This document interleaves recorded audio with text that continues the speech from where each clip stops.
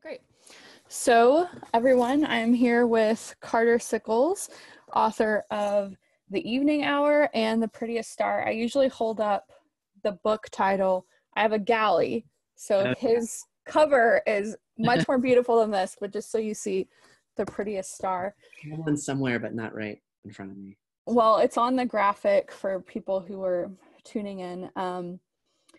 So we recently just published an excerpt of the novel at oxfordamerican.org.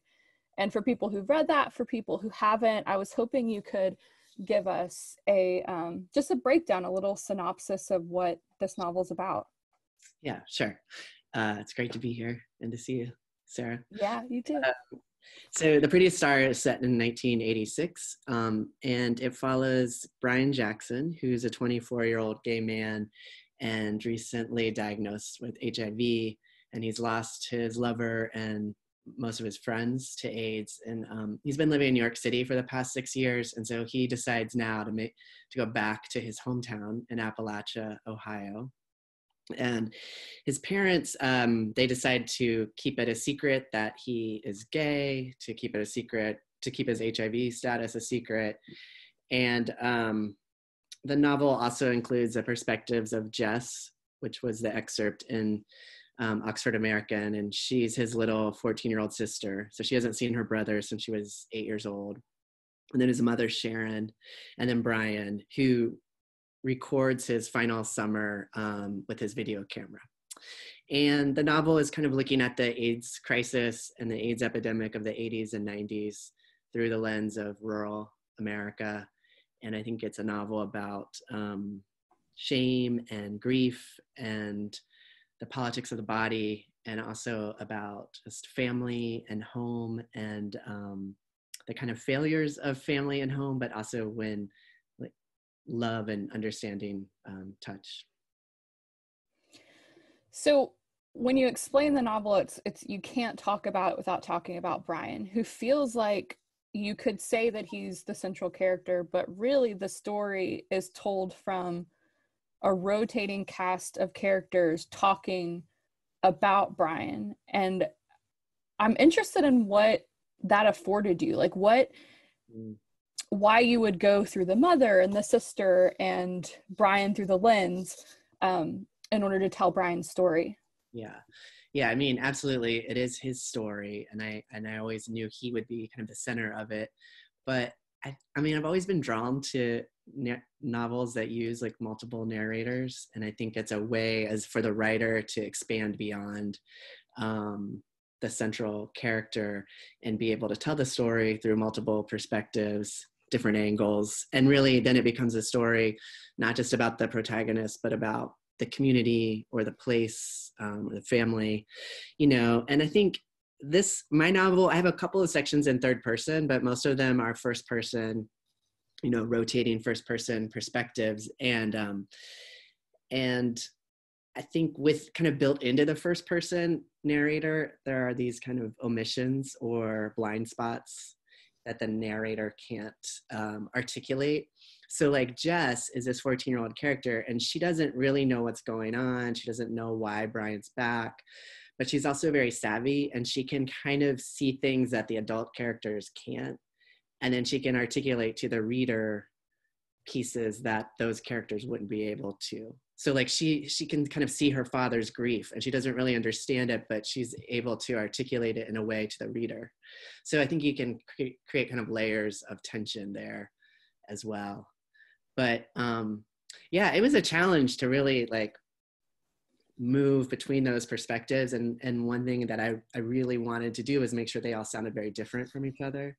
I think we've all had that where you're reading a novel and there's supposed to be these different characters, but they all sound alike.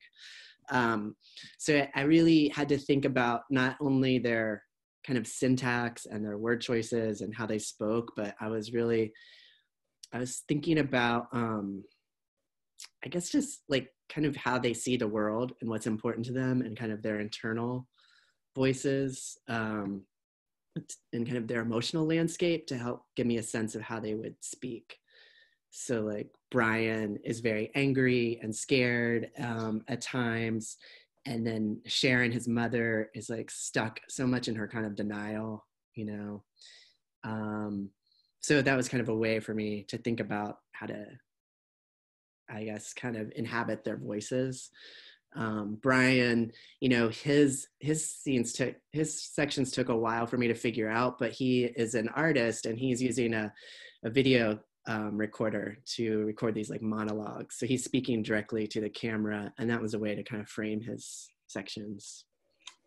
Yeah, I think one of my favorite elements of the novel is the juxtaposition between the mother Sharon and the daughter Jess, because Sharon has this sense that she's able to conceal a lot of what she's experiencing and that she is on top of things and she's so together. And then you see it through Jess's perspective and she's just like reading right through that. Like she knows something's up with her mom, everything. And I mean, all you have to do is put them in a conversation, put them in a room together watching TV, like you do in the excerpt. And you see how savvy Jess is and how she's reading this. Like she hasn't learned to be inauthentic yet in a way that her parents and the people around her have, that they're constantly trying to create this like armor or mediate the experience between the people who they encounter and what's really going on. Mm-hmm. So who was the easiest one for you to fall into when you're writing?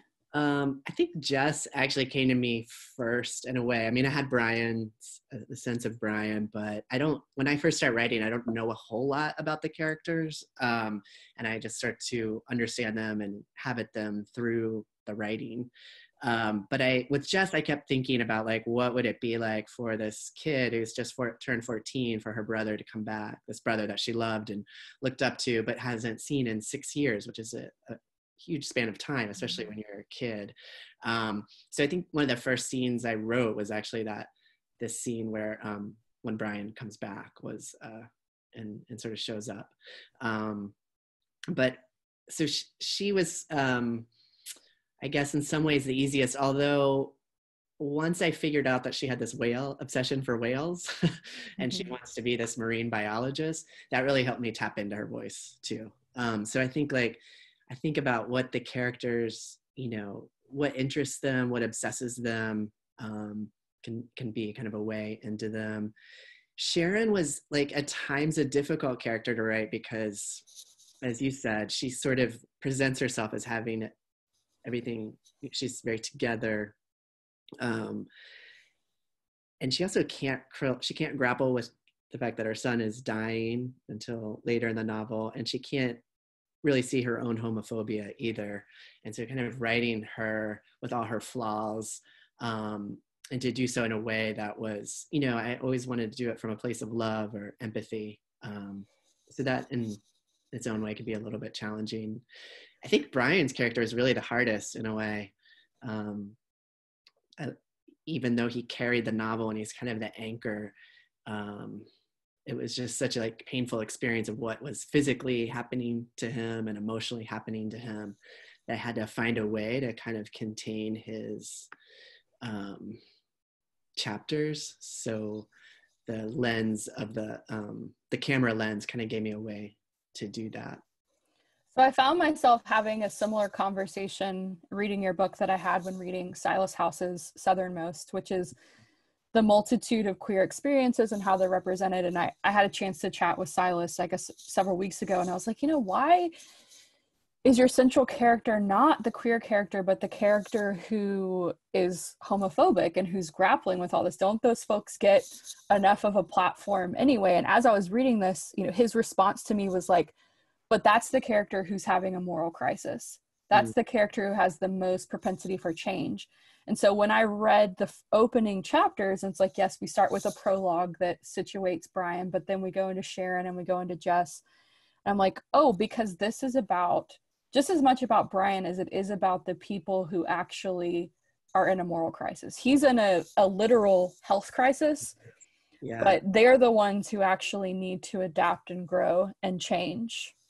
Yeah. I think that's right. That's a really smart reading of it. And it's like, I think, you know, I wanted to show sort of the arc of each character. And you're right, with especially with Sharon, but also with Jess, they are kind of grappling with their own questions about their morality, right? And how they're going to love, if they're going to love and accept their son or brother unconditionally.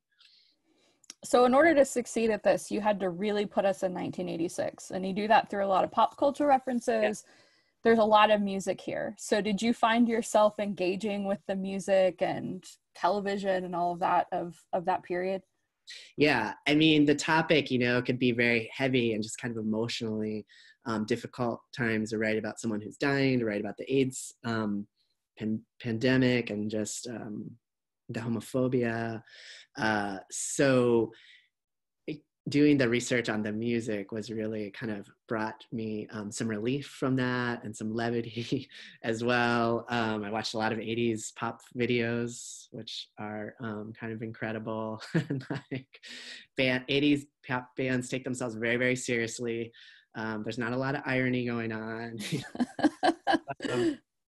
Big hair ballads, but yeah, and I listened to a ton of Bowie, of course, who's really like at the center. Like Brian feels this deep connection to Bowie because of what, you know, he was like growing up in this small town in Appalachia in the 70s and early 80s, and Bowie was like this just flamboyant, electric kind of queer figure who really pushed gender binary and was very fluid in his sexuality and his presentation of that. And I think he just showed Brian that this other world existed, you know, there's so many possibilities out there. So it really, I don't listen to music when I'm writing because the lyrics kind of get in the way for me. But anytime I wasn't writing, I try to stay, you know, in the world of the novel, just walking around the neighborhood or driving in my car. So I listen to a lot of Bowie. And then I listen to a lot of other pop stuff because Jess is 14 and, you know, she's listening to a lot of Madonna and Whitney Houston and Prince. So, you know, that part was a lot of kind of fun. And I did watch some TV shows and movies, commercials. I mean, it's so easy to find all of that stuff, right? Just by Googling it and kind of, and I mean, I grew up in the 80s too, so a lot of it was just memories I had, but then kind of tapping into those. Yeah. Yeah. So speaking of other mediums, you just recently had the really, I would imagine, really awesome experience of having your first novel, The Evening Hour, adapted into film. What was it like to see your novel put into this different form that's got actors and a score and a set and all of that? Yeah, it was it was an amazing experience. It was optioned kind of right after the book came out, which was in 2012, and it's just been a really long process. It's an independent film for it to all come together. But, you know, the director, Braden King, the screenwriter, Elizabeth Palmore, like, I think they made a lot of changes. It's its own work of art now, but they tried to stay really true to the book, to the characters, to the tone and of the book, and to the place. You know, the book is set in West Virginia, but they filmed it in Harlan, Kentucky. And they really, I don't know, they really reached out to people in the community there. My friend Robert Geip, who is the author of Trampoline, was kind of instrumental in, because he lives in Harlan, connecting them with people who could act as extras and just work on the sets and things like that. So it was really cool to be able to go and check out I got to be on set a few times. And so that was really, yeah, it was surreal and amazing. And I don't know, I just, you know, a lot of people ask, like, were you worried about them not kind of sticking to the story or what it would look like when it was finished? And in some ways, I just felt like I was ready to let go of this. And the novel is still the novel. And this is, you know, it's still sticking true, like I said, to the story, but it's its own art form. Mm-hmm. And it's, I hope it's really showing like the testament to the power of complicated characters and engaging story. But yeah, uh, it was a great experience. And it was also like, yeah, sort of watching how a film, I mean, I love film, but seeing it from the other side, and like where were there similarities between filmmaking and writing, and how is that different? And I was thinking like one thing is just how they block a scene, and they'll shoot the same scene over and over and over like 20 times from different angles. But it made me think of writing, and just like revising that same scene over and over again, or trying it from different perspectives. And even like finding those particular details, like what the character is wearing, the objects that the set designer is including, all of those things that be really kind of perfect to keep the viewer kind of in the dream of the movie. And I think we're doing similar, doing something similar with our writing, like trying to keep our readers there. Yeah, I think the challenges in telling story through a novel and telling a story through a movie are really different. Like in a novel, we're working really hard to show the physicality that's backing up the emotional life, and in a movie you only have the physical, and then the emotional has to be translated through that.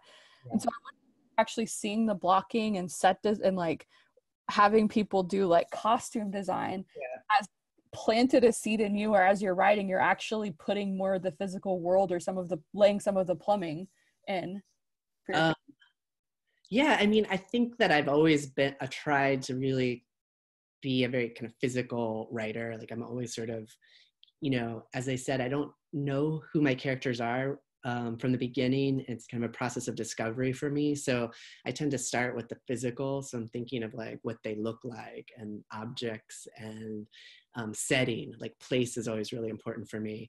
And that can be kind of a way to enter. And then I can get more to their kind of interior lives.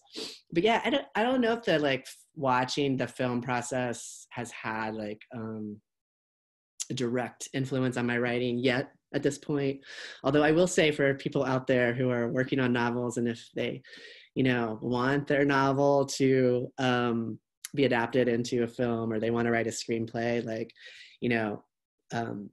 maybe not having quite so many characters like I had in mind, or quite so many settings. A major flood and a dam break is probably not going to be able to be translated on the screen, at least with an indie film. So yeah, that was sort of interesting, because once they kind of broke it down, it's like I realized just how many characters I had and how many kind of locations I had in my novel. But that's why they're different, and that's why exactly what makes a good movie is not what makes a good novel necessarily. It is really interesting to think about. I always try to think about like which movies are better than the book, and there's few, like The Godfather. Oh yeah, right. There's a few that I can think of, and then I always try to pick apart why that would be. So you were listening to a lot of 80s stuff, being in an 80s world when you're working on The Prettiest Star. We now find ourselves in this space of social distancing, and I at least have been turning a lot more to art and entertainment. What have been your touchstones? What's been comforting to you during this time? Yeah, I mean, I think like so many of us, I've just been, there's definitely days of just feeling adrift, and my mind feels foggy, or I'm, dealing with a lot of anger or outrage or grief. So I actually have been reading quite a bit, and that has, I don't know, been giving me some sense of solace and hope, I think. I've been reading Wolf Hall by Hilary Mantel. It missed, when it first came out a few years ago, and since her latest book just came out as the last one of the trilogy, it's been great to just sort of disappear from what's going on. Yeah, if you want to process anger, that's a good way to do it. Right. And just transport me to 1500s England. So I've been reading that, but I've also been reading some short stories. Leah Hampton's book, Fuckface, which will be out in July.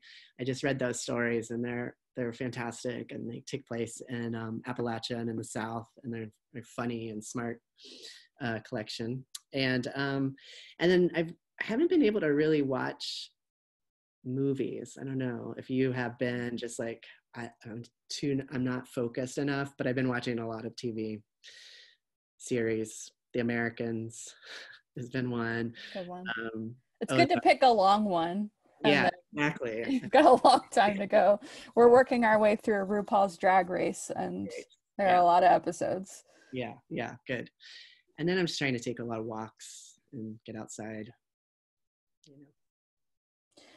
So what does the book tour look like right now? Good question. It looks like this, a lot of Zoom. Yeah. Yeah, no, I mean, the book is been pushed back to May 19th. So it was going to come out in April. So now the pub date is May 19th. Of course, all my April events are canceled, but we're trying to move some of those to Zoom. So I'll be doing a reading with Paula Sickey, whose memoir Later just came out next week on Thursday. And I think we'll just, bookstores and publishers, Hub City, my publishers, like everyone's being really inventive and great about this, and trying to figure out how we can still get the book out there to readers.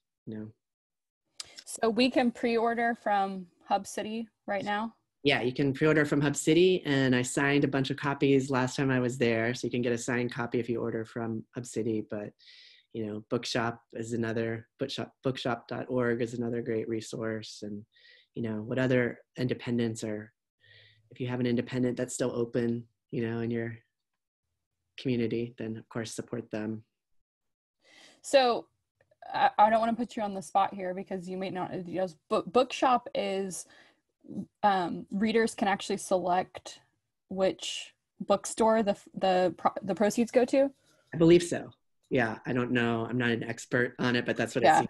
Yeah, they get it, and they get a cut from it. So it's much better to use that than the place that shall not be named. The place that we shall not name. Yeah. Well, we've got the excerpt from Justice Perspective up at oxfordamerican.org. I think it's a really great entry into just the variety of voices that you'll get to experience in this. So I hope that everyone will go check it out if they haven't already. Pre-order the book now from Hub City or your local bookstore or bookshop.org, and it'll be out May 15th. And of course, keep your eye out for any readings or virtual stops that Carter will be making. That's all I've got, Carter. Thank you so much for joining us and for talking about both of your books. Thank you. This has been great. Great. All right. Signing off. See you later. Bye.